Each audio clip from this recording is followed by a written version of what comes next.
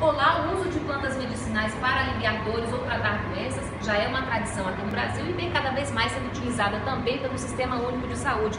Esse vai ser o assunto do NBR Entrevista que a gente está preparando. E o nosso convidado é o professor Jean Kleber Matos, do curso de Agronomia da Universidade de Brasília. Professor, quais são as vantagens das plantas medicinais? Primeiramente o preço e depois, em alguns casos, a ausência de efeitos colaterais e a facilidade de aquisição. Esses são os principais. Bem, o programa completo você acompanha na TV NBR na sexta-feira, às 18h30. A gente se encontra lá.